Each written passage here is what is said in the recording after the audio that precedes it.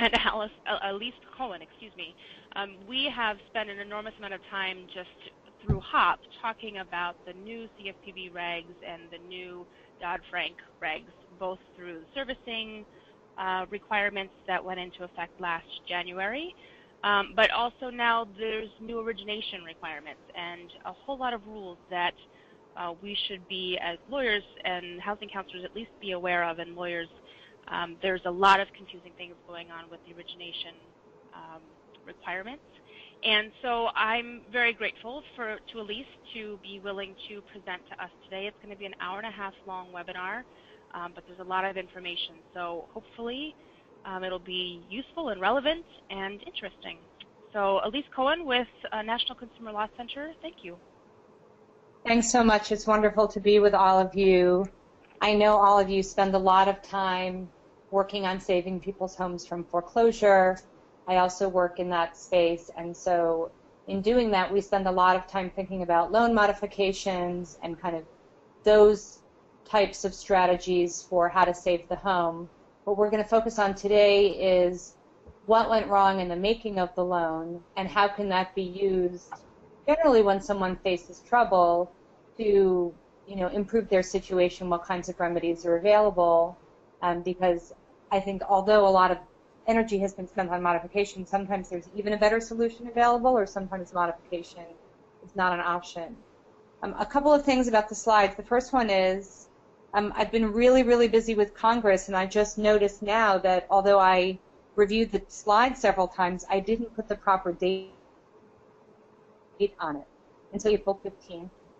And so I want to apologize. It's actually May 13th, and I'm going to change my PowerPoint after we get off the training, and I can send it to Empire Justice in case that's important to people. But I just wanted to flag that I do know what month and day it is. I also wanted to flag that the slides that you have are very, very detailed, which I know violates one of the rules that they teach you at PowerPoint school. The reason we have the slides set up that way is because we're hoping that it's also kind of an introduction manual to you when you actually have a case. If the slides were very general, then you'd end up having to go straight to the National Consumer Law Center Truth in Lending Manual, for example, or another very, very dense source. And so the hope was to give you enough information to kind of get your bearings, know what the different boxes are that you need to kind of think through in order to get to where you're going. So I won't mention every little thing on every little slide, but you won't have to write things down because it's all there, and then you'll have it afterwards. Just a moment about me. I worked at the Federal Trade Commission's Bureau of Consumer Protection in the Financial Practices Division for 5 years, and I worked on large-scale predatory mortgage lending cases. This was kind of at the onset of public awareness of those issues in the mid to late 90s, and I've worked at the National Consumer Law Center for over a decade. A lot of what I do is policy work in Washington. I worked on the Dodd-Frank Act and getting the best possible provisions we could get in. We at NCLC work with the CFPB regularly on the regulations. I also do a lot of trainings, and lately I'm doing a lot of defense to try to preserve the Dodd-Frank rules. So I guess my one caveat for this entire training is, a bill's been released even this week to change some of what's in these slides. We don't know what will happen with all of that, but when you have these types of cases, just remember to check back and make sure that things haven't changed, because unfortunately they seem like they might be changing sometime soon, perhaps not for the better. That's funny. A moment ago it worked to hit enter and make my slides go forward. There we go. So here's an overview of the topics that we're going to talk about today. I'm going to try to emphasize in many of the slides sort of what the different categories and boxes are, because really doing an origination case is a lot about issue spotting and making sure you've kind of figured out which box your loans go into and which questions you need to ask. Well, we're going to talk a lot about the new Dodd-Frank protections. They only started taking effect quite recently, so there are also some provisions that are, not decades old, but pre-Dodd-Frank that are worth considering, especially if you're getting people walking in who have loans that are, more than a year old. So we're going to talk about ability to repay claims, which are both pre and post Dodd-Frank, and the qualified mortgage, which is an aspect of the Dodd-Frank ability to repay rule. We're also going to talk about yield spread premiums, these broker kickbacks, and sort of what the rules are about how people who make loans can be compensated and what the rules are for how they can structure the loans. And that's also a pre and post Dodd-Frank rule. There are two price categories of loans that have special rules associated with them. Taking the second of the two first, the high-cost loans or the Home Ownership and Equity Protection Act loans. Those are loans that reach a certain threshold. The threshold has changed over time.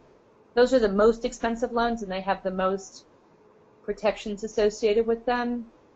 It's a whole activity just to figure out if your loan is a high-cost loan. It's a worthwhile activity for your client if it's remotely a possibility, because the protections and remedies are quite substantial, which we will talk about.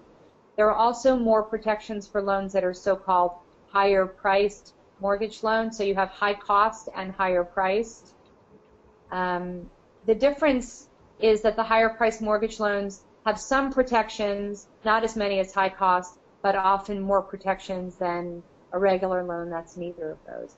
And then lastly, there are some, in the last few years, disclosure rules. In the old days, not even that old, like a few years ago, we would often do a whole training on origination claims that really just focused on disclosure. What was the finance charge? How do you calculate it?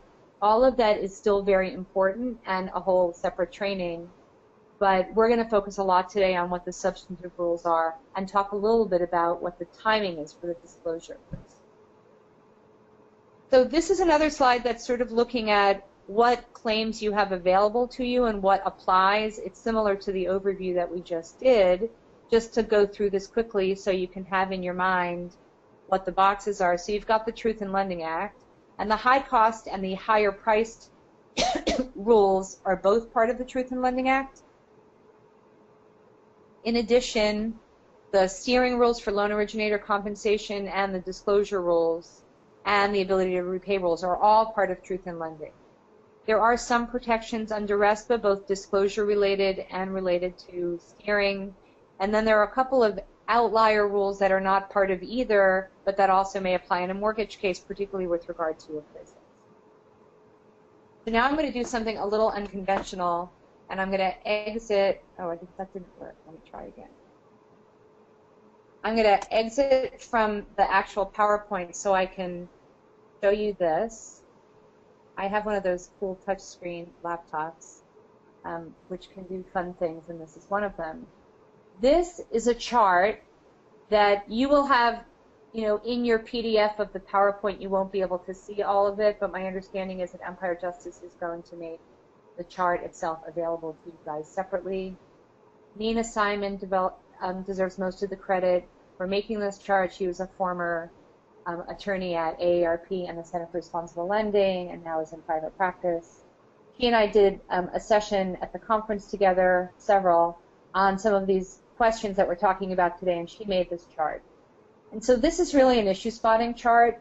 You see on the left-hand side it has some of these categories: HOPA, higher price mortgage loans, HPML, appraisal, disclosure, other things. And then the very bottom one is Dodd-Frank qualified mortgage ability to repay.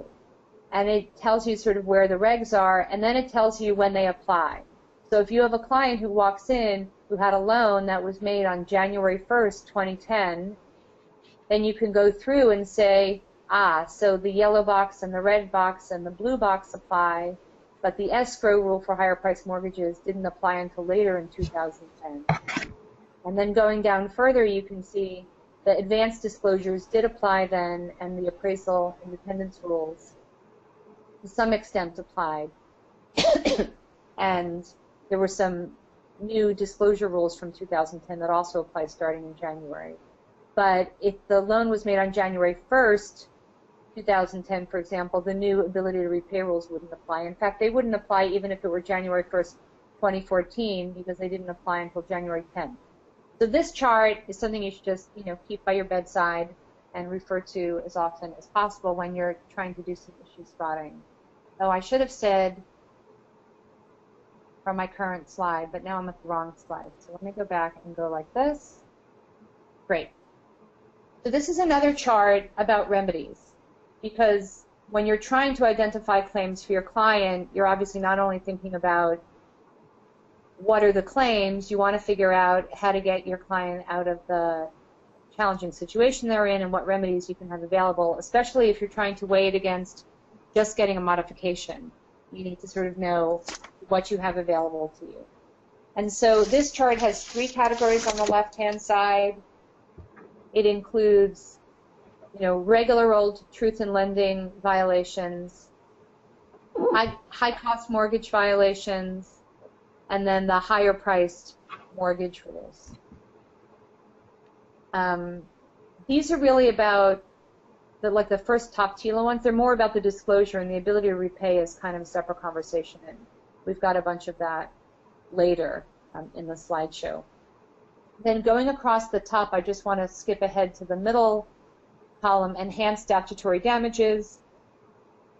That is financially very similar to the last column of rescission, but rescission has a legal advantage, which is there's no longer a lien by the creditor on the property. And so if you can get to that promised land, they can't foreclose on your client if you've exercised the right to rescind. That could be a whole session as well. How does that work? Enhanced damages, you get back, the client gets back all the money that they've paid, including, fees and interest, etc.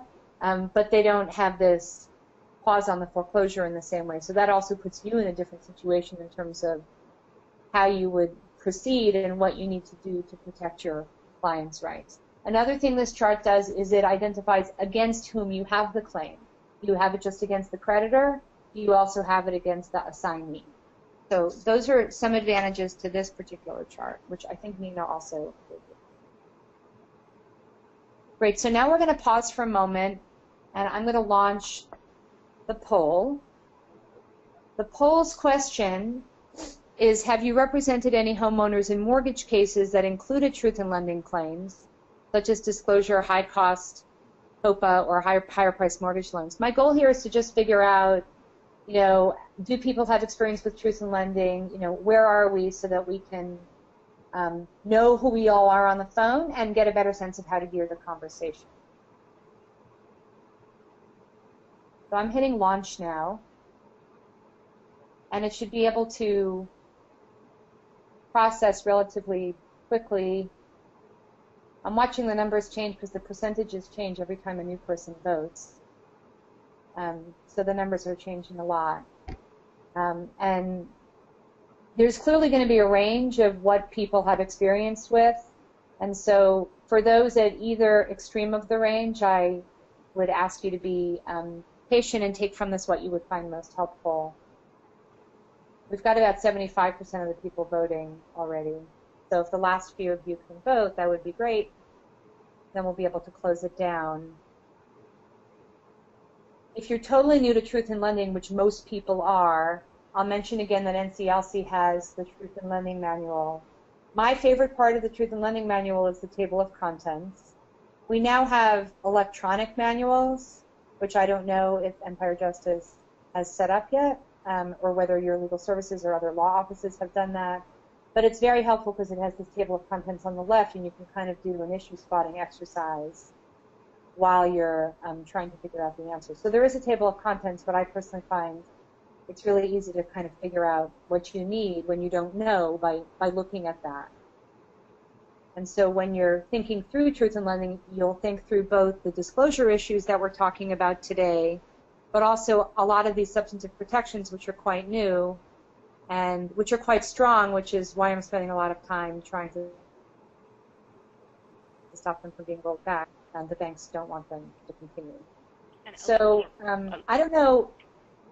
Elise, I would just add that.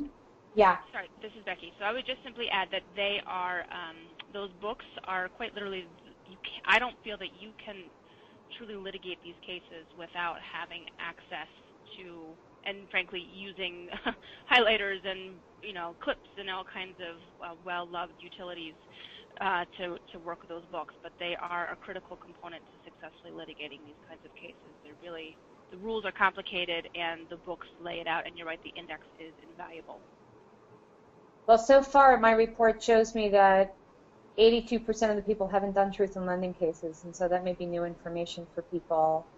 I'll say that when I worked at the FTC and I was working on a big case against a lender for various forms of predatory lending, and we had some obscure types of claims we were developing, like on loan splitting and other things, I used the manual to figure out what the basis for the claim was. So thank you. This was very, very helpful. We're going to have some other polls later on.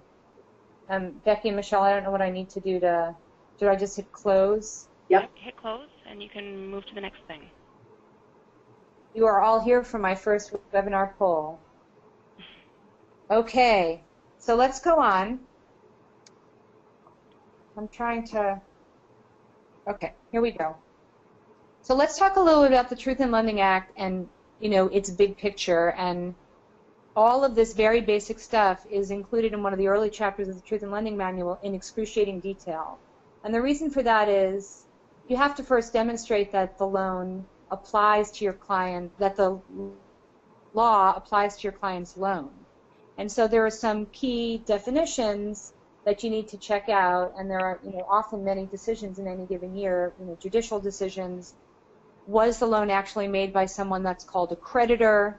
Was it made to someone who's actually a consumer? And was the loan primarily for personal, family, or household purposes? If the person has a small business in their home, or they're a farmer or something else, they may have taken out the loan for kind of a mixed business and personal purpose, and there's a lot of discussion about that in the book. And it's just important to make sure you line up your your checklist before you move on. There's a little asterisk here. I just want to point out that for those of you who already had a relationship with the regulations under Truth in Lending are called Regulation Z. You can see that in the middle here. The numbers used to start at 226.1, etc., and now they're 1026.1, etc. And so I just wanted to flag that for people who are still thinking 226. So what's inside the Truth in Lending Act? A lot. So first of all, you've got several types of disclosure. That includes early and closing disclosures. These are different from the old Truth in Lending disclosures, and we're going to talk about that later on. You've got disclosures related to if someone has a high cost or a HOPP mortgage, and there's a new combined TILA, Truth in Lending Act disclosure that comes along with the Real Estate Settlement Procedures Act disclosures. That's all the mortgage closing papers, the HUD-1 and the TILA disclosure. They're all being combined. That takes effect in August, unless they announce that it doesn't. But as of today, although they're under a lot of pressure, it appears that it's going to still take effect in August. And so after then, with these new disclosures. We'll talk about it a little more, but let me just say, if you want to get more information about the disclosures prior to, or when your client comes in and you want to understand them better, the Consumer Financial Protection Bureau has excellent materials intended primarily for industry to train them on the disclosures. And so if you go on the CFPB website or you just Google CFPB Integrated Mortgage Disclosures, they have sample ones, they have little booklets. You can learn as much as you'd like about it. But what's interesting about Truth in Lending is it started out as a disclosure statute, but now it has a lot of substantive rights in it. So that includes the high cost, the higher price, the ability to repay, rules on escrow and appraisal. And it has some very, very powerful remedies. So let's talk a moment just about the basics of disclosure. Like I said before, we used to do whole trainings on just this. Don't forget to do this analysis when you have a case, because you always want to look and see, because if you can use the rescission remedy for a disclosure violation, it voids the lien on the home and there's no foreclosure. So it's a pretty big deal. So disclosures need to be clear and conspicuous. They need to be accurate, timely, and properly delivered. And there are certain disclosures that are considered material, and so if those aren't done right, and there are tolerances for how that works, if those aren't done right, you can get a substantial remedy. There's also a document that people are supposed to receive called the Notice of Right to Cancel, and that tells them they're allowed to cancel for 3 days after they get the loan, no cost to them. If you don't get that, and frankly, if you don't get 2 copies of that, then there's a significant truth in lending violation there with the remedy. So here you can see rescission for material disclosure violations of the Notice of Right to Cancel. So that's very, very powerful. HOPA also has pretty unbelievable remedies. So first of all, how does HOPA work, and then what can you do with it? So HOPA applies now to more loans than it did prior to January 10th, 2014. So the first question, when you're looking at a loan is, when was it made? And then, the closing date. And then after that, you'll be able to figure out sort of what applies. So now high-cost mortgage rules also apply to purchase money loans and to home equity lines of credit to open-end loans. But prior to this transition date of January 10th, 2014, which is the Dodd-Frank deadline, it was only for non-purchase money loans. It was only for refis, essentially. Also, the definition for creditor is different from what it is for other loans. High-cost mortgage loans are often not made by conventional lenders. They're made by what we might call hard money lenders. In Washington State, there's a dental practice that makes a lot of loans to people who owe a lot of money. They may be considered a creditor under HOPA if they've made at least 2 high-cost loans in 1 year, or they made 1 through a broker. So if you're dealing with sort of more of a small fly-by-night-ish or informal operation, they may still be a creditor for HOPA purposes even if the TILA disclosure rules don't apply. And because your client will have gotten a high-cost loan, if you're asking this question, it's worth trying to figure it out. So there are 2 different sets of rules for whether the loan is covered by the high-cost mortgage rules of the Home Ownership and Equity Protection Act, HOPA.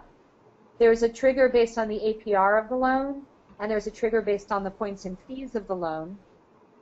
After the Dodd-Frank deadline, there's also a third trigger for prepayment penalty. There's a lot of text on this screen. We could spend an hour just on this screen.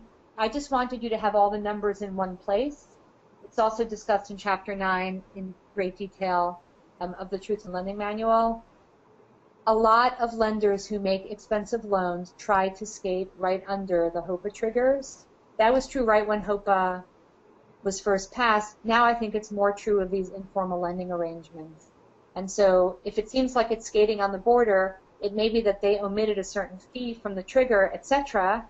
And if you find that it goes in, then it's a HOPA trigger, and it's a HOPA loan. And because they didn't think HOPA applied, there will probably be a boatload of violations, and you'll have a lot of remedies for your client to help put them in a better situation. So this just walks through what you can get rescission for under HOPA, which is mostly certain so-called prohibited terms. If I go like this with my arrow, you can see that, right? Yes. And Elise, actually, before you dive into what you can get through rescission, maybe you can give an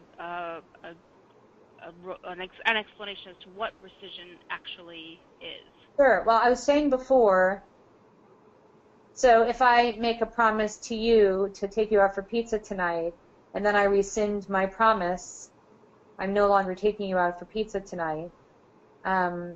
So rescission essentially takes back the loan, and it's the homeowner taking back the loan agreement.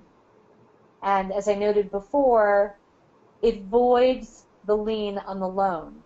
And so by acting to rescind the loan, there's an automatic voiding of the loan. There's a lot of complex law around rescission. There's a whole chapter on it in the Truth in Lending book. But it essentially means that your client gets back everything they've paid and there's no longer a home. There is still a debt, and that debt is still owed. And so in order to do rescission, your client needs to be able to figure out what to do about that debt. In some places, they have to show in advance that you have to tender the money, that you can get a loan from somewhere else.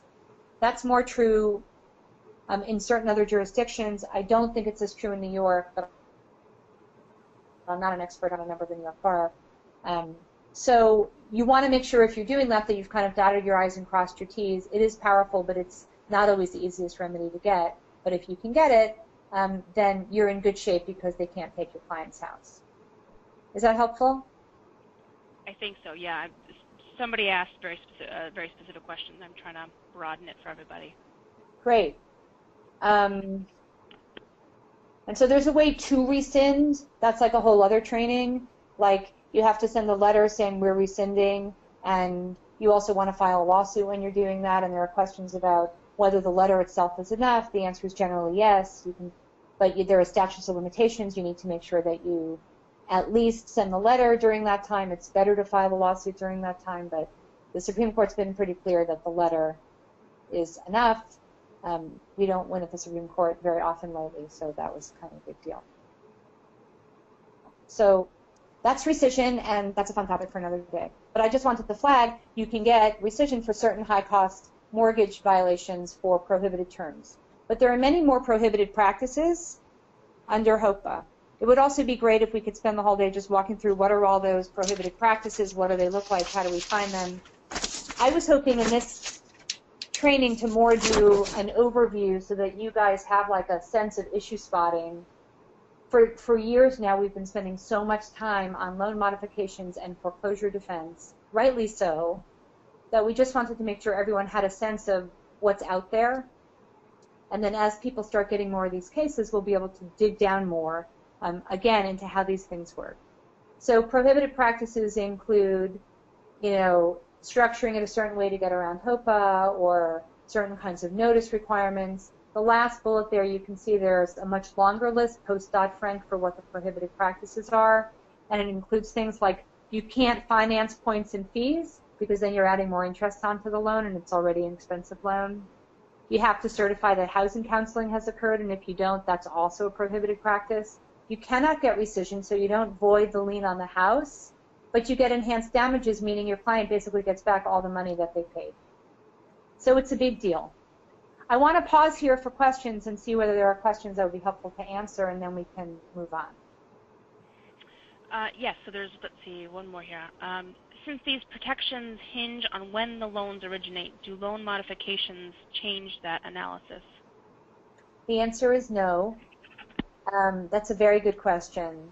So the thing about a loan modification is it's not the making of a new loan, it's the changing of the terms of an existing loan.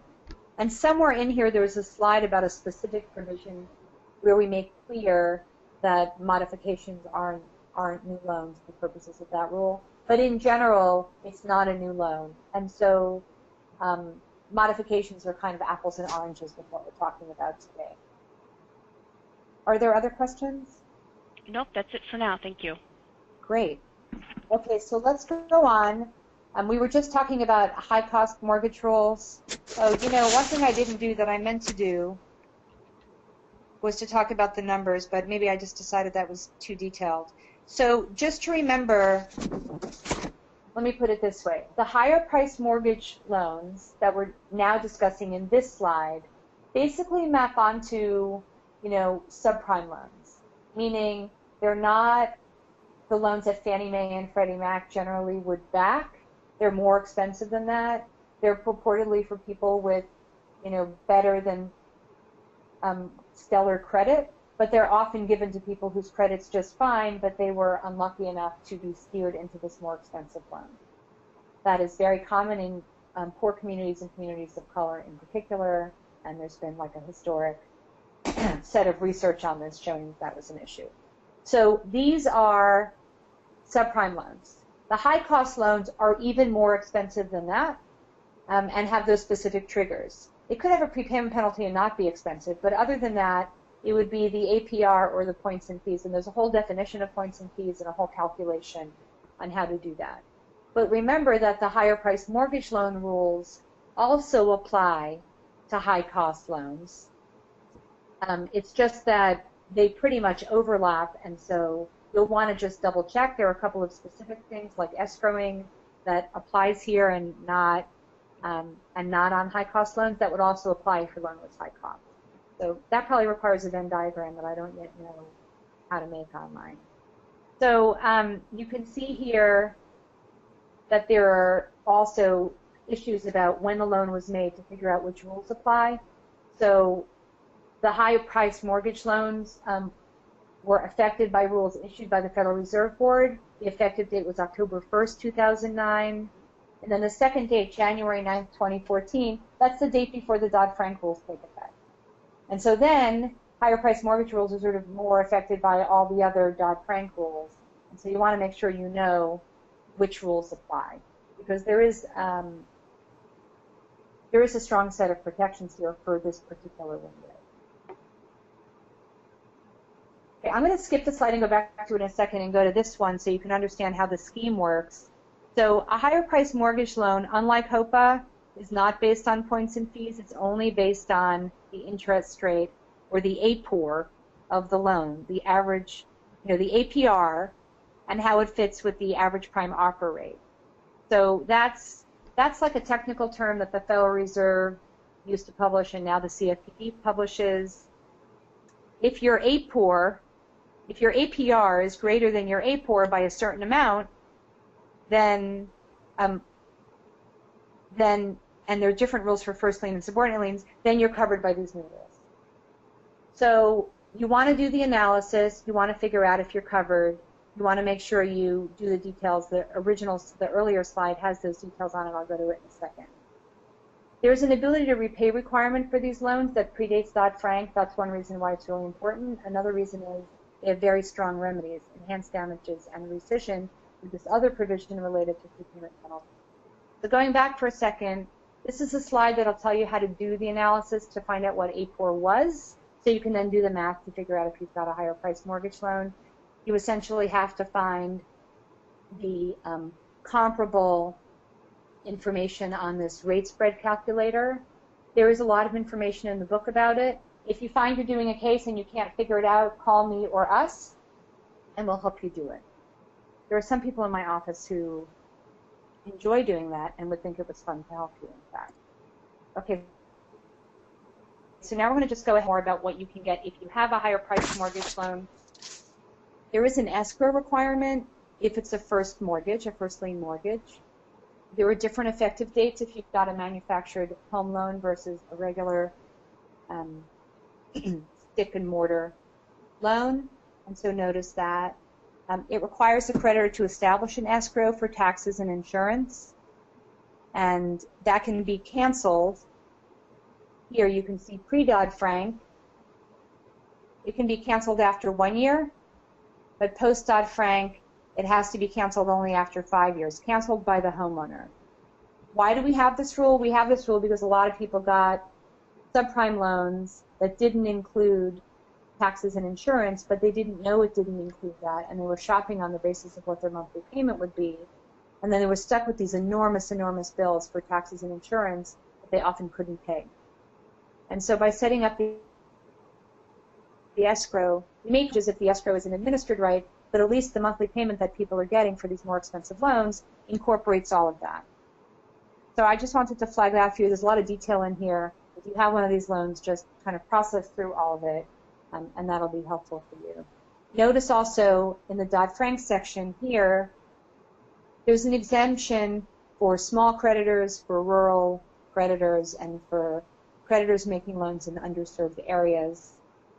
A lot of the Dodd-Frank rules have carve-outs for these various categories, and so know the creditor you're dealing with and how they fit into these special rules, and these rules are quite dynamic and changing all the time.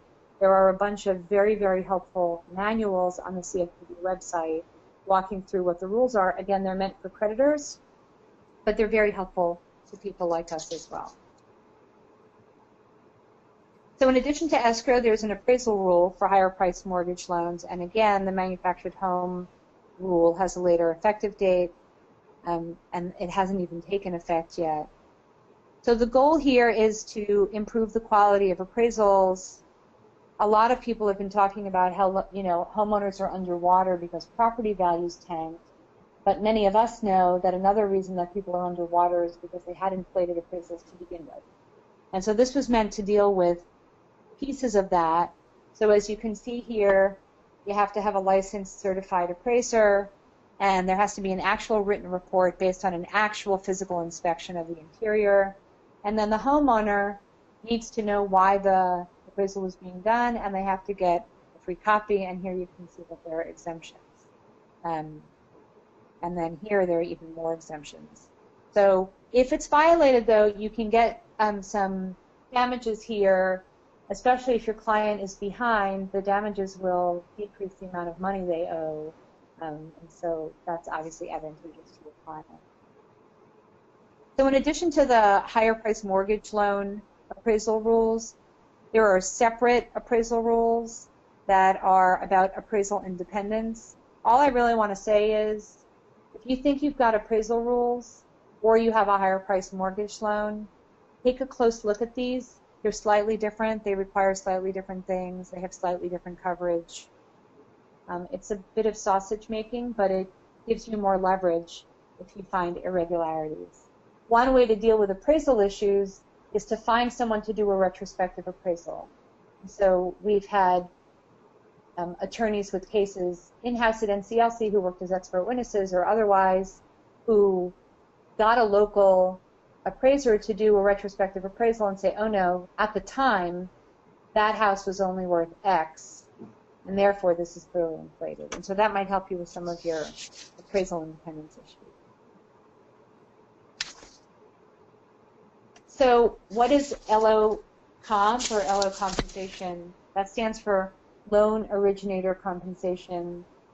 Until relatively recently, we used to call that broker compensation. The reason the term changed, and it is somewhat unwieldy, is because it doesn't only apply to brokers now, it also applies to loan officers. And so whether you work for the lender itself, or you work for a broker, or you are a broker, if you are getting paid to steer people, you're violating the rules. And there are different rules that apply based on when the loan was made. So you can see here at the top, the Federal Reserve Board issued a rule on loan originator compensation in April of 2011. Dodd-Frank was passed in July of 2010, and the Fed announced their compensation rule shortly before, and it took effect in April. There was a lot of pressure on them to do that. It's a very, very strict rule, and it applies based on when the application was received. If you have a case that's before 2011, which you may well have, there are anti-kickback rules in the Real Estate Settlement Procedures Act, but that's all you've got. You don't have this particular loan originator compensation rule. The loan originator compensation rule, for some reason, also folded in a bunch of other protections. There are limitations on mandatory arbitration clauses, limitations on waiving federal claims, and there are other things too in some of the other rules. So if you end up with an origination case, there are limitations on credit insurance, for example. I couldn't fit it all in an hour and a half. You're going to want to go through the Truth in Lending Act and the regulation and the staff interpretation yourself, and you're also going to want to read all the relevant parts of Chapter 9 of the Truth in Lending Manual. So here you can see at the bottom that January 1st, 2014, there were new rules. I don't know why it says January 1st and then January 10th. I think that the rule took effect January 10th and not January 1st. I apologize for that. The Dodd-Frank loan originator compensation rules are not as good as the previous Federal Reserve rules. There are a bunch of loopholes, but they are there and they do apply, and they're quite complex, and they're worth taking on. Find that there was some likelihood that there was steering, and that will require probably a bunch of discovery and other things. We could also do an entire training just on the loan originator compensation rules. I have lots and lots and lots of slides on them, but essentially people can't get paid to change the terms of the loan, and the homeowner make a payment to both the lender, and the broker. They're paying one or the other, because I think when they don't do that, it changes the incentives, because the broker's getting paid by the lender anyway. So that's the loan originator compensation rule. At the bottom, you can see there's also a reference to the credit insurance rule, for example. Okay, the loan originator compensation rule does not have remedies that are as good as, for example, the ability to repay rule, but it's still here, and it's important to note. You can get different remedies against the creditor than what you can get against the loan originator itself, whether it be, a broker. The loan originator is the company that's the broker, or it's the person that's the loan officer, and the company's liable for those violations. So you've got regular remedies against the creditor and the assignee, but when you go down and you get this enhanced damages, but when you're talking about the claim directly against the loan originator, which is in general, a smaller, less well capitalized entity, there's a damages cap. So just keep that in mind. Okay, so there are disclosure rules that we talked about. I took these slides from a longer presentation, so some things, there are abbreviations that I didn't write out, and I apologize. So this one says Mortgage Disclosure Improvement Act. So that, for the first time, required that homeowners receive information prior to closing. That's pretty much correct. So before, people would get to closing and find out that the terms had changed from the estimates they got initially, if they ever got any estimates at all. And that was how the law worked. As of July 30th, 2009, you're no longer in that situation if you've got a closed-end dwelling secured loan. Dwelling secured is pretty broad, so it includes manufactured housing, which is good. And so first you have to get the early disclosures within 3 business days of application, and then the final disclosures at least 7 business days before closing. If those closing disclosures don't remain accurate, and there are standards for that, they have to provide corrected redisclosures at least 3 business days before closing. There are specific rules about what counts as inaccurate.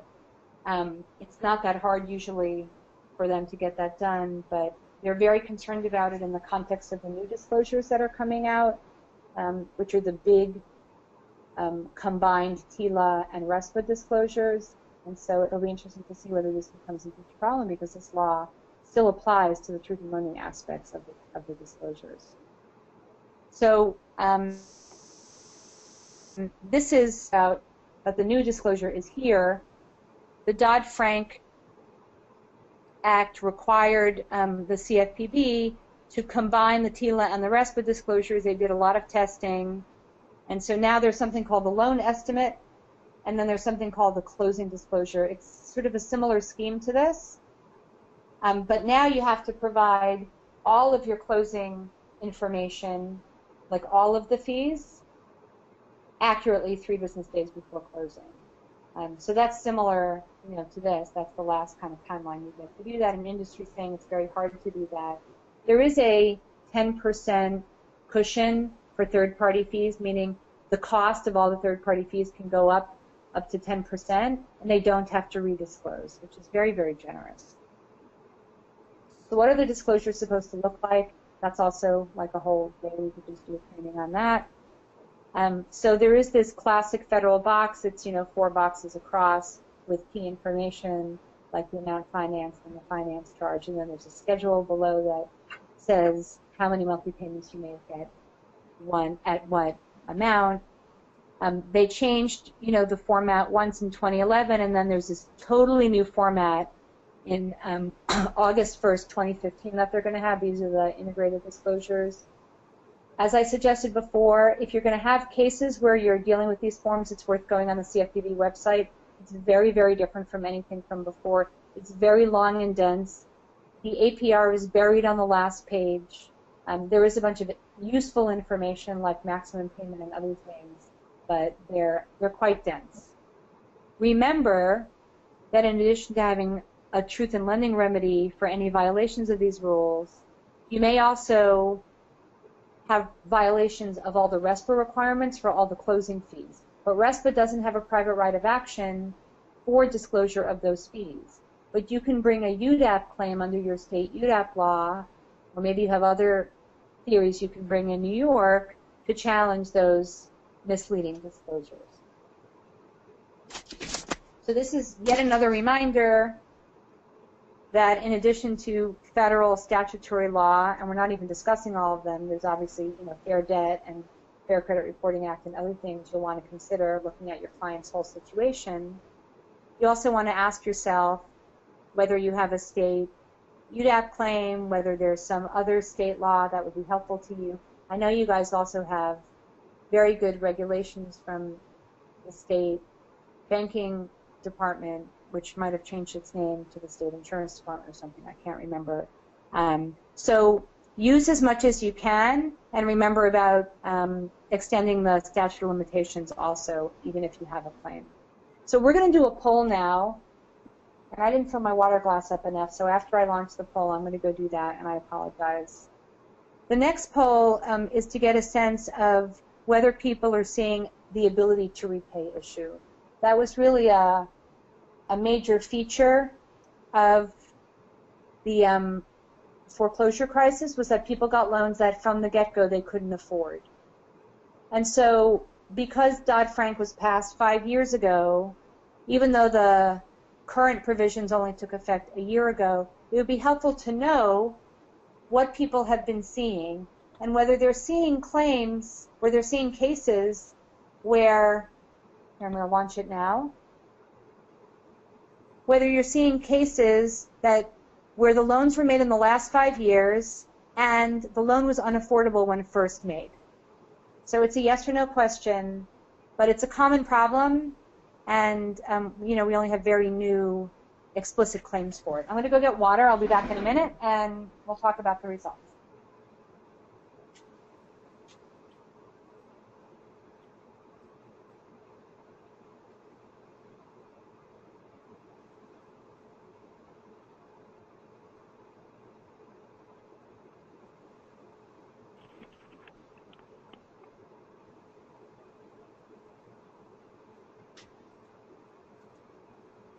While Elise is gone, I guess I'll fill the empty airspace. This is Becky again.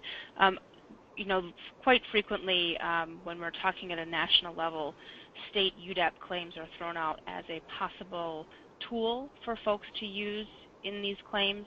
Unfortunately, many of you are aware our state UDAP provision is not the strongest out there, and it provides very limited relief. It does allow for attorney's fees for those of you who are able to collect attorney's fees, but your remedies are quite limited.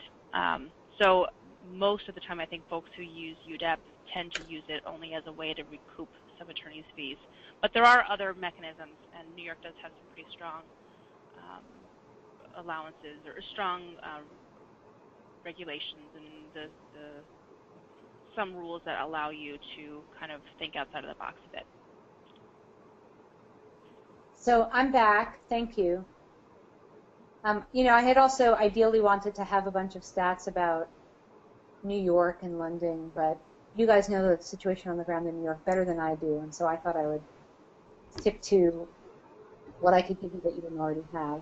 I'm sorry, your UDAP law is not as strong as it could be. Why don't you talk to Kirsten and see if she can fix that? Okay, so I think we're done voting. I'm going to hit close. I don't know if anyone can see the results but me, but we're 50-50. So 50% of the people have had clients come in with a loan made in the last 5 years that were unaffordable when first provided to them. So that's pretty significant. Now, as you saw before, there is the higher price mortgage loan rule that took effect several years ago that has an ability to repay requirement in it. It's much more general than the new one in Dodd-Frank, but it does apply. Even if you have a loan that's not higher priced or that's before a certain effective date, there are a bunch of common law claims that one can consider for that type of abuse. And so it's worth thinking about that. Because I think, the thing about truth in lending is a lot of the stuff we have talked about so far is very, very technical and not so compelling to a court. I didn't get this piece of paper, this inspection wasn't done like that. But if you tell your client's story, that's what's really compelling. And especially if you've got an ability to repay claim, that's obviously the most compelling part of any person's story, is that they were essentially purposely put into a situation where it was clear they were going to fail. And so that will help you with the other claims that you have. As the time goes on, you may be able to start seeing more loans that came after the effective date for the very powerful Dodd-Frank bills as well. So let's go on and talk about them. We're not going to get through the details of every single slide, but I want you to have a general sense of what the issues are and sort of what to look for. Okay. So where do you start when you're wondering about an ability to repay claim? And remember, ability to repay applies to all covered mortgage loans, including the higher priced and the high cost mortgage loans. The effective date is that same January 10th, 2014. There are some carve-outs. This is not the slide I had in mind. There we go. Sorry about that. There are a few carve-outs here for certain types of loans, but in general, many, many loans are covered. And here's the general rule: a reasonable, good faith determination of ability to repay. It's not the same as could your client afford it. It was the determination, both reasonable and in good faith. It also requires that there's verified and documented income, assets, and debt. Now, there is this thing called the qualified mortgage, which many of you, I'm sure, have heard of. It's essentially a presumption. It's a legal presumption that protects the creditor, that they complied with this broader ability to repay requirement. And depending on the price of the loan your client got, it determines how airtight that presumption is. If it's a prime loan, then you get an absolute legal safe harbor if you're the creditor that you complied with the ability to repay if you make a loan that meets the definition of a qualified mortgage. You, representing your client, can still litigate and challenge whether or not it was a qualified mortgage. There are a lot of rules related to qualified mortgages. But once it's agreed that it's a qualified mortgage, your client has no recourse on the ability to repay claim. And I think one of the concerns that we have is that it may make it harder to also bring common law or other statutory claims if you don't have a violation of the ability to repay claim. This safe harbor is not in the statute. It was a split the baby regulatory choice that the CFPB made. They did, however, leave open more room for higher price mortgage and high cost loans. There's only a rebuttable presumption. So if your client got a loan that they couldn't afford, let's say, and the loan was a qualified mortgage, even if it's a qualified mortgage, you can rebut that and say, even though it's a qualified mortgage, you still violated the general rule because you didn't make a reasonable and good faith determination of the ability to repay. I'm having this idea that maybe we should make a Venn diagram of this in the future. So what can you do for your client? You can do actual damages, statutory damages, and these enhanced damages, plus attorney's fees. Okay, so what do you do to figure out whether your client has one of these cases? Remember, you've got that reasonable and good faith determination. You only have to do one.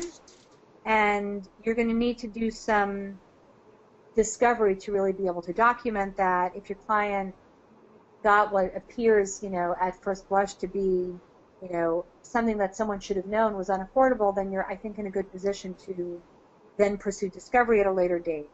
But the claims are hard, and you want to make sure you do your homework. So there are some factual questions you're going to want to ask about the reasonable and good faith determination. Was there a reset in the loan, and did they look at that? When was that going to happen? Did the consumer share information that would have alerted the lender that there would be an affordability problem, like an impending retirement? or a transition to stay-at-home mom, or medical bills, or divorce, plenty of things like that. You'd have to document that they knew about it. So if after you ask all those questions everything looked reasonable, then you're going to have to look elsewhere for the solutions, and a loan modification might be a very good solution for that.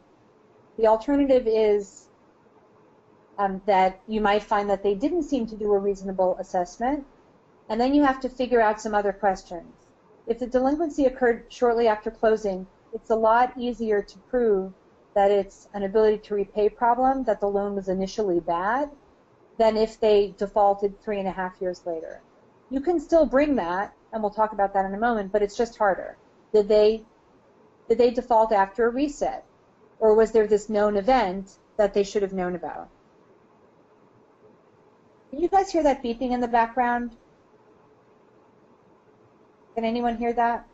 Michelle? Becky? I'm not hearing anything. Okay. Well, I'll do something about it only if you hear it. Otherwise, I'll just pretend it's not there. Okay. So if the delinquency was delayed, then you have to essentially prove that they were borrowing money or maxing out their credit cards, so you can explain why the delinquency was delayed. So then you're going to have to sort of jump through a set of hoops and figure out which boxes, this is an important slide, your client fits into. So there are, ability to repay rules and QM rules based on the price of the loan, the high cost, the higher price, or prime loan. You have to figure out whether the loan met the qualified mortgage rules or not. You have to figure out, whether it falls into the safe harbor or the rebuttable presumption. You have to think about what your other claims are. So that's a big checkoff list. Part of determining which QM rules apply, the qualified mortgage rules, is to determine what type of loan it was. If it was owned by Freddie Mac or Fannie Mae or insured by them, then there's one set of rules, and there is a lookup mechanism for doing that. I don't have it on here, but you do that and you don't have it. It's the same thing that you would use if you were trying to get a modification.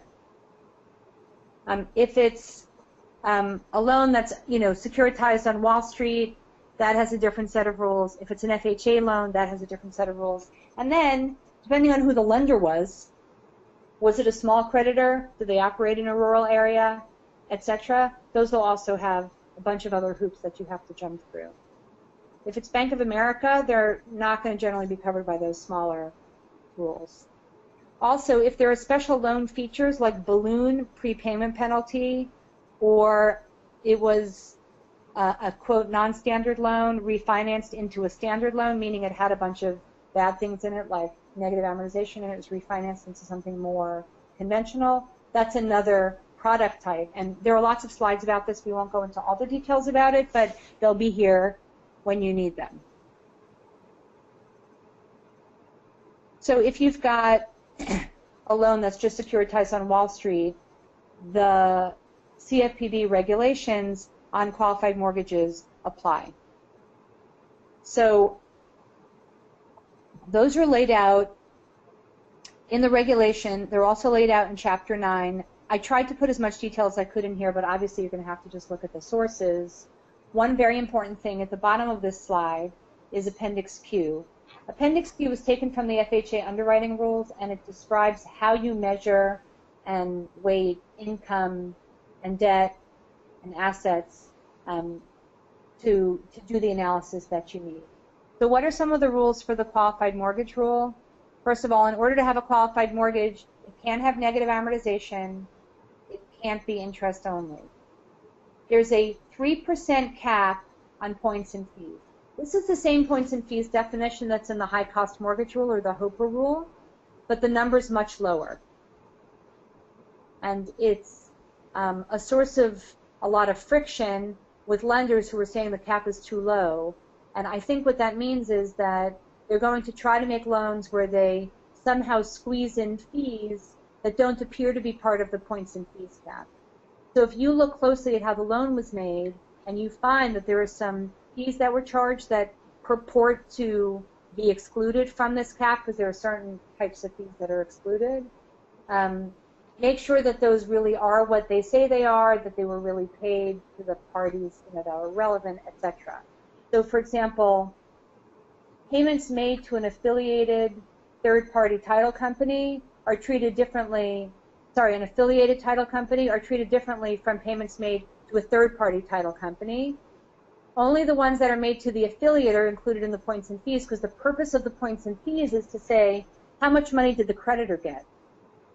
And so if you're affiliated with the creditor, that's still really the creditor's pocket. And so there may be some shenanigans around that, and it's just worth keeping an eye on. They have to actually underwrite the loan. That's part of QM. Underwriting payments is here. Maximum rate for the first 5 years. And there's a hard debt-to-income ratio ceiling of 43%. So here's some information about what's in Appendix Q. If you've got somebody who's self-employed or got a renter, those are the types of things that'll be relevant. Key thing you need to know about Fannie and Freddie loans is until the earlier of January 10th, 2021, or until they're no longer in conservatorship, they're currently controlled by the federal government. Until that date, whatever their rules are is a qualified mortgage. So if it's eligible for purchase by Fannie and Freddie, or it's eligible to be insured by FHA, VA, USDA, RHS, as long as they're following the rules of those entities, then it's a qualified mortgage, even if it doesn't follow the CFPB's vanilla qualified mortgage rule that applies to privately securitized loans. That's why it's called temporary, because that's like a patch, and it's going to eventually move over. HUD actually has its own, so for GSEs, there's this sunset here. For HUD, they have their own FHA QM rule now. It already took effect on the same day, and so that's permanent. And the other agencies haven't done anything that I know of, and so I think they're still in a situation where they're saying, whatever applies, applies. But I hope we'll hear more from them about that. So there are, separate rules for how to establish if it's eligible for purchase. If you're getting to that point, just follow through on all the details so that you can dot your I's and cross your T's. So there are a lot of issues about small creditors. There's a very, very good small creditor compliance guide on the CFPB website. I think it's called Small Entity Compliance Guide. And it walks through how to know if somebody's a small creditor. And that's information you're going to need to get online or elsewhere to be able to determine whether your client has an ability to repay claim, because there are fewer rules. And these numbers here, like 2 billion and 500, Congress is on the verge of messing with all of those, but for now those are the numbers that apply, unless that changes. So a lot of the rules for the small creditor are exactly the same, except you have to consider debt-to-income ratio or residual income. Residual income is how much money do you have left after your mortgage payments and your other regular payments are being made. But there's no requirement for a specific number. So that 43% debt-to-income ratio does not apply the same way that it does if you're a larger creditor. Here's rules also about a small creditor. They have to hold a loan for at least 3 years in portfolio. But there's also a whole set of separate rules if it's a small creditor balloon. I'm not going to go through all the details here, but just know if you've got a balloon payment, meaning at the end of the entire loan, on the payment schedule, you can see your client still has a payment of tens of thousands of dollars, for example, or more. That's a balloon, and there's special rules if you've got both a small creditor and a balloon that apply, for example. There are also other rules about balloon loans generally, and so if your client has a balloon, just make sure that you look for all of those rules. But these are some of the details that apply. I thought before I go on with the qualified mortgage rule that I would pause here for questions. Even if you can't hear that buzzer in the background, I can hear it, so I apologize. I need to go figure out where it is and shut it off because I'll be a little more focused than I am now. So I'll be back in 1 second. If you guys have questions that you haven't already sent, send them now, and I'll be back in 1 second.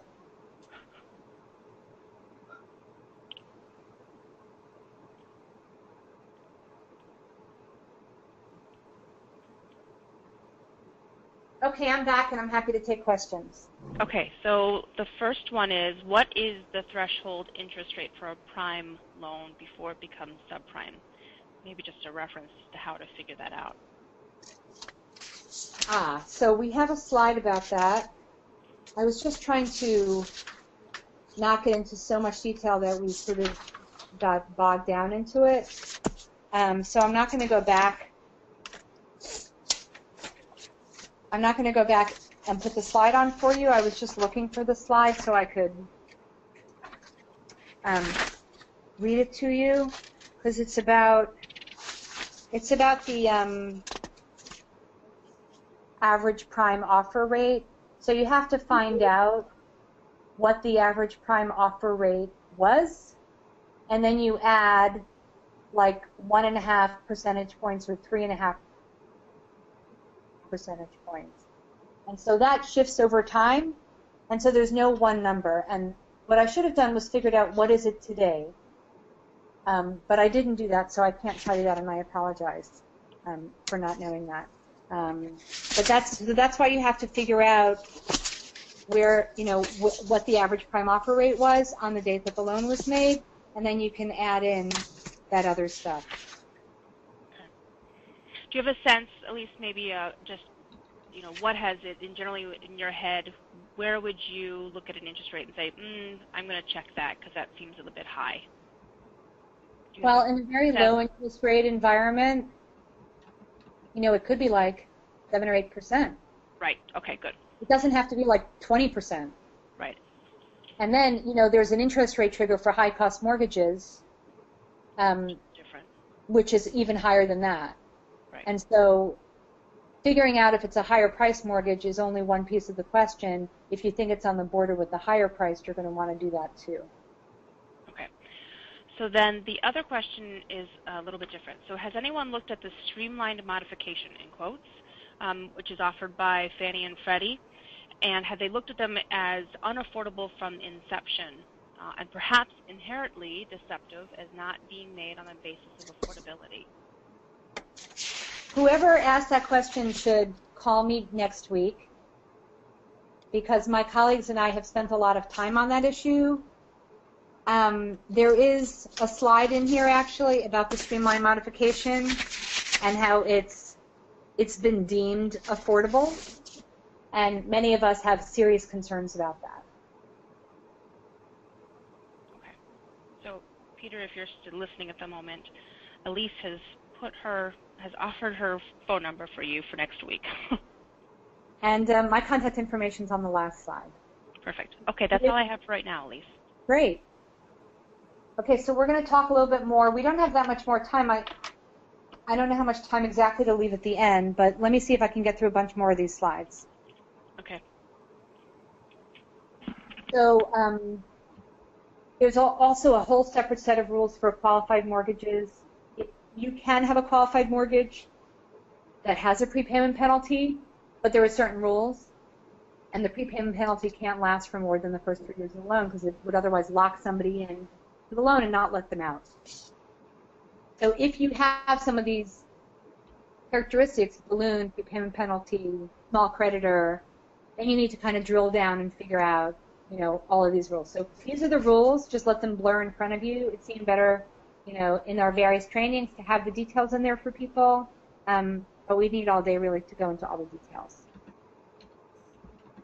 And one thing that I want to flag is that if your client got something that they're claiming that the creditor claims is a qualified mortgage and it has a prepayment penalty, they also have to be offered a similar one without.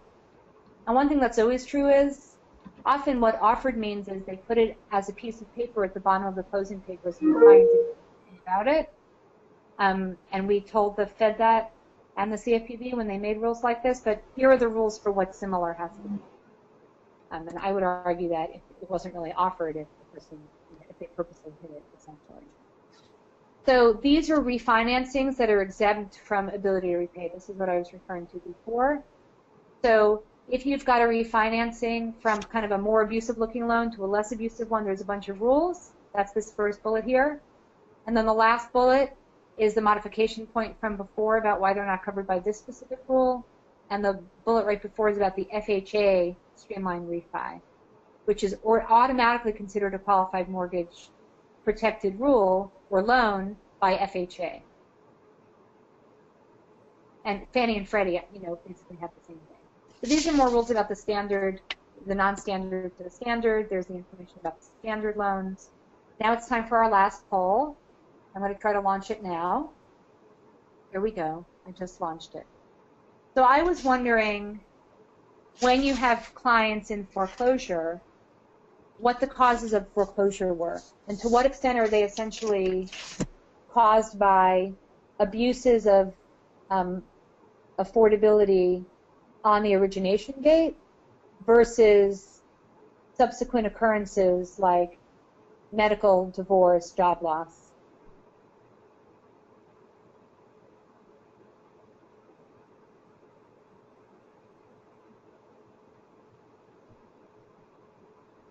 And so this question is also different because I'm not asking yes or no. I'm asking what proportion of your foreclosure cases is attributable to ability to repay. And the answers right now that I can see are all over the map, but only about half of you have voted, so I'll wait like another moment.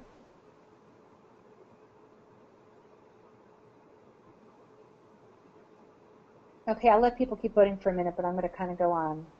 So what I'm seeing here is that although maybe a third of the people haven't really seen ability to repay, they're mostly seeing people who have faced hardship. Can you guys see the results, or is it just me? Becky?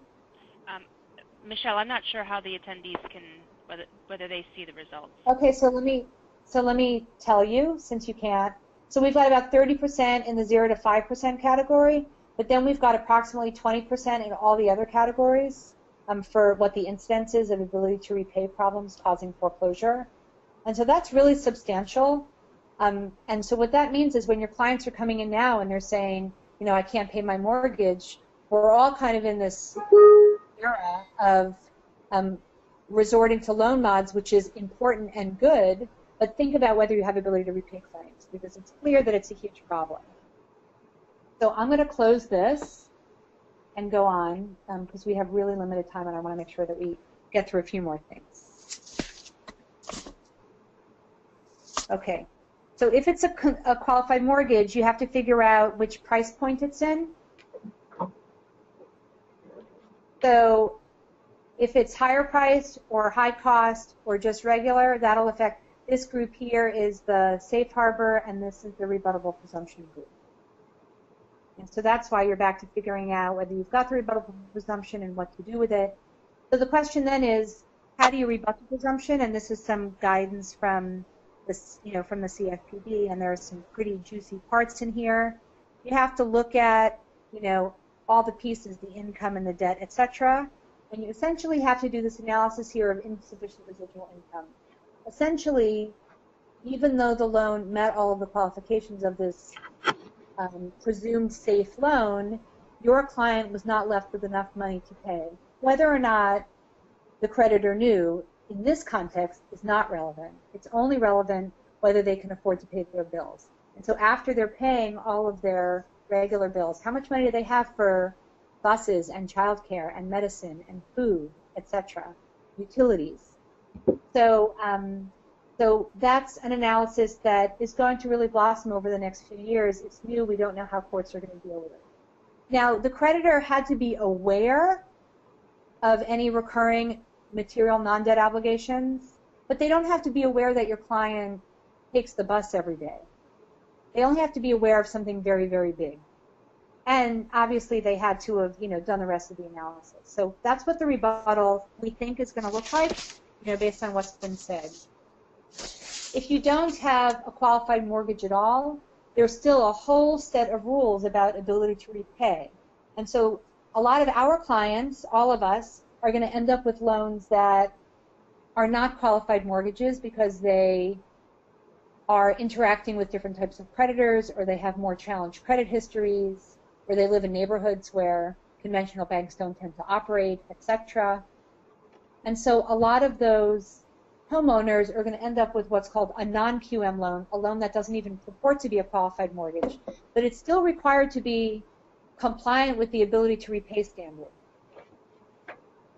The difference is that that standard is mushy and does not have bright lines the way the qualified mortgage does, but there are entities out there who are planning to make all of their money making non-qualified mortgages to people who don't qualify for the other types of loans.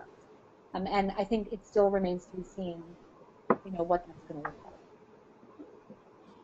So here's just going through all of the prongs of the ability to repay analysis. And so if you're with non-QM, it's sort of like doing, a common law fraud type of claim where you would look at all the different pieces and then you make your best argument for why there wasn't a so-called reasonable and good faith evaluation.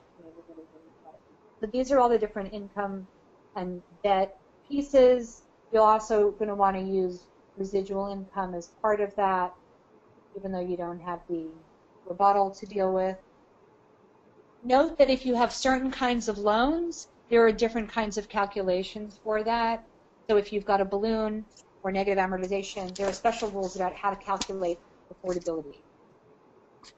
Maximum payment. So part of the question is, what is the number you start with? It's the maximum payment for the first 5 years for the balloon, but for other loans, it's not actually the maximum payment. It's the so-called fully indexed payment, which is a different number and is generally lower. And if you get to that point and you have a question, call me, because we spent weeks trying to fix that in the statute and we were unable to do that. So there's also a lot of flexibility about incorporating the verification aspect of how income is documented. So if you have a client who has more informal sources of income, there are these third-party sources here that are considered adequate, but they were supposed to be used. And so you need to figure out whether that was done or not. There's a lot of commentary here about how income is defined and what should have been included in the analysis, including public assistance and alimony, for example, bonuses, tips, and commissions. And then there's also whether all the current debt was considered. There is a very specific rule that I don't have a separate slide on that I want to flag for you about student debt, which is there are assumptions about how long the student debt will last, etc. And so if you have a client who has student debt, you want to make sure that it was incorporated correctly. And so here there's information in the rule about it. And I think, at some point we'll start doing trainings that are about the specifics of each of these types of analyses. But we're just not there yet because, truthfully, when we do conferences and trainings, people are mostly still doing foreclosure defense and they're not seeing so many new loans that fall under the new rules because they're so recent. So remember also that you want to look at the rules about credit history. For the non-QM loans, there are specific rules on how they should evaluate credit history and how they shouldn't. There are rules about rental and utility payment history. They're allowed to use that, even though sometimes it can damage your client's prospects, etc. So this is a very interesting fact, and this is not related to QM in particular. This is just about ability to repay claims in general. And this was a real win that we got it into the regulation. It says, a consumer statement or attestation that the consumer has the ability to repay the loan. So if a consumer says, in writing, I can afford this loan, is not indicative of whether the creditor's determination was reasonable in good faith. Why did we try to get that in? Because we didn't want to have people just signing an extra piece of paper at closing that attests to the fact that the loan complies with the ability to repay rule, and then the creditor uses that as a defense later. And so that's very good. I don't know whether some entities will try to use that as a defense in light of that, but just know that that's out there. And then another helpful thing that's out there, especially for the non-QM piece, but also for the rebuttal, is the question of ability to repay compliance is based on the facts and, I clicked on it by mistake, on the facts and circumstances of an individual extension of credit and how the creditor's underwriting standards were applied to those facts and circumstances. So you can really sort of delve into the specifics of your client and what happened.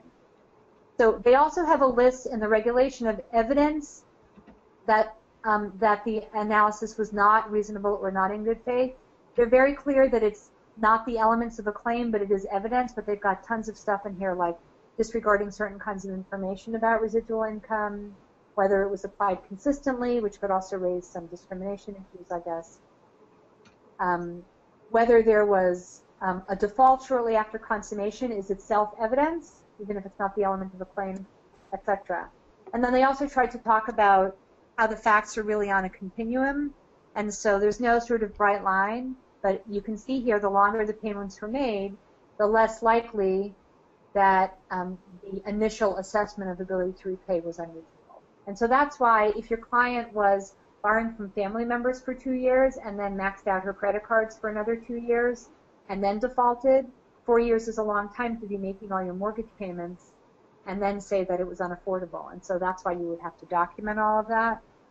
I also want to point out here that it says early payment default on its own may even be sufficient to establish a prima facie case, but it may be caused by subsequent changes of circumstances. And so the creditor might still try to show that it was a subsequent change in circumstance and it wasn't what your client, it wasn't what the creditor did, what their client did, but it might allow you to establish a prima facie case, which is really helpful. There's also this part here, foregoing necessities such as food and heat, which you might also be able to document. That's my contact information. I don't know if there are more questions. I'd love to hear them if there are. Yep, sorry. So let's see. Similar question was asked earlier, but does the ATR apply to loan modifications? The ATR does not apply to loan modifications because it has to be a new loan. And so let me just say a word about the CFPB servicing regulations, which is not what this training is about, which is those servicing regulations also don't require that the loan modification be affordable. They are basically procedural rules that don't even say you have to do a loan modification if you're a servicer. They just say if you're in foreclosure, if a client's in foreclosure and the servicer is providing loss mitigation, then they have to follow all of these rules. And so the situation we're in is that we've got the Home Affordable Modification Program, we have HAMP, we have a lot of proprietary mods, we have government programs, we have the GSEs and their loan modification programs, but a lot of them are going to expire soon. Fannie and Freddie just announced they're extending their HAMP for another year till the end of 2016, and that they are not extending it after that. Treasury may or may not extend theirs, but even if they do, it's not going to last forever. And we don't have anything requiring sustainable loan modifications to be made. Many of us are trying to fix that, but that's an ongoing challenge. So I still think that there are unfairness and other common law claims that you can bring in a foreclosure defense context. Our foreclosures manual is very good on those issues, but these rules don't apply. Okay, so let's see. The verification code. So let's just make sure everybody knows where that is. If you go to the chat box, I'm just trying to scroll and see it myself so I can read it out loud. The CLE code. Yep. Oh, Michelle? No, I was going to say that the CLE code is located in the chat box, and it is 8, Y is in yellow, 33. So that's 8, Y is in yellow, 33. And don't forget to do your evaluations as well. I was just going to, if we have an extra second, I'll just put on the APOR slide because someone had asked about that before. Oh, that's great. Thanks. So Elise, this was great. So far, I don't see, I just want to make sure I'm not missing anybody. So far, I don't see any additional questions at the moment. Okay. Elise, any final words? Well, I wanted to just flag, this is the slide that tells you what the triggers are for the higher price mortgage loans. The APR here, the APR has to be greater than APOR plus 1.5 or APOR greater than 3.5 if it's a subordinate lien. And then this is the slide that's right before it that describes how to find APOR. What I would say is when your clients come in, getting them into a situation that works for them is what you need. But if you know whether they have origination claims, you know how much leverage you have to try to get a modification. It gives you more leverage to know that you have origination claims, especially if they don't easily qualify for the best loan modifications that are out there. And so it does your client a service for you to be able to know how much leverage you have and also potentially to access those additional remedies that are available to them. We have lots of resources at NCLC, and we're always happy to help. So there is one question about all of the acronyms in the PowerPoint, and there are a lot, no question about it. I think, Elise, you did a pretty good job in trying to keep those acronyms defined throughout, in the PowerPoint. There was a question if there was a key to all of the abbreviations in the PowerPoint. My suspicion is that there isn't a key per se. You know what? There's not, but maybe I should make one, and then I can send it to you guys. That would be a nice little tool. Thanks. But I think in the meantime, maybe Derek is the person who asked this. Derek, Elise is very accommodating, and so if you have a specific question you can't quite figure it out, you can call me or you can call Elise directly and get it right from the source. And I would strongly suggest, if you have a question, to email me because you'll get a faster answer than if you call me. True. So you can see here it's acohen@nclc.org. My father told me that when I moved to Washington, my incidence of acronyms went up substantially. So I think making a key is a great idea, and I might start doing that in our presentation. So thank you for that. Okay, I think that's it. The only thing I wanted to just say is that we do have our webinar scheduled for next month, who will be also another NCLC staff member, or at least of council. You've seen her name before. It was Sarah Mancini with NCLC, and this time she's going to be talking about reverse mortgages. Very specifically, there's been a lot of changes going on right now with the non-borrowing spouse of reverse mortgages, and when they become a widow, what happens and how you keep that person in the home if they're not on the note. So stay tuned. That's June 10th, same time, 12 o'clock.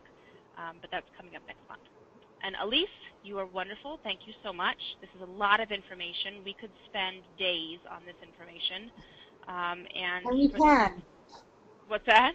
And we can in the future. Yes. And so for those of you who are interested in spending more wonderful time on this information, there's both a NCLC conference coming up, directly related to mortgages coming up in D.C. in July.